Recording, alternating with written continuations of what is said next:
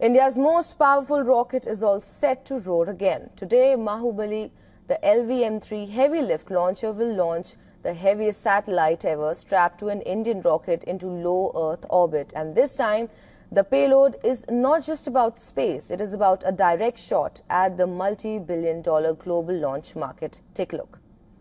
3, 2, 1, 0. The beast stands ready. India's LVM-3 rocket, towering against the Sriharikota sky, prepares to shatter its own records. It carries 6,100 kilograms of American ambition into the cosmos. BlueBird-6, the heaviest payload India has ever launched. The stakes couldn't be higher. 8 missions, 8 perfect launches. The LVM-3 has never failed. Wednesday's payload on ISRO's rocket is special. BlueBird-6 isn't just heavy, it's revolutionary. For using Starlink, one needs dishes and OneWeb demands special terminals.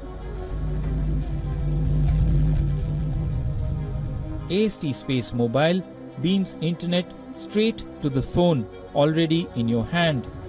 No extra hardware, no ground infrastructure, just satellite speaking directly to smartphone.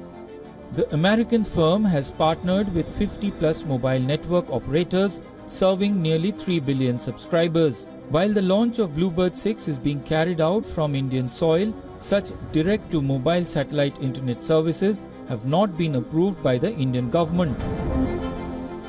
For ISRO, the launch means more than technical triumph.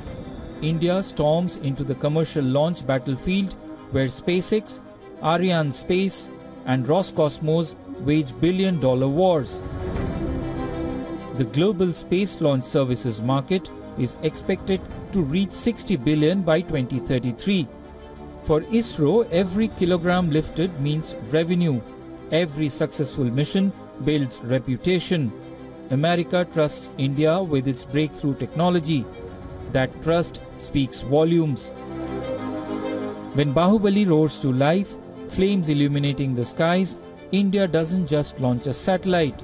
It launches a statement the world watches. This is a mission that will last about 15 minutes, and in these 15 minutes the satellite will be placed in an orbit barely 510 kilometers above the Earth. This is an internet beaming satellite belonging to a company known as AST SpaceMobile. In fact, the countdown for this mission began this morning. It's a 24-hour countdown, and this countdown will come to an end 8:55 a.m. Indian time on Wednesday, and that's when the rocket will blast off. From Chennai, Siddharth MP, WION World is One.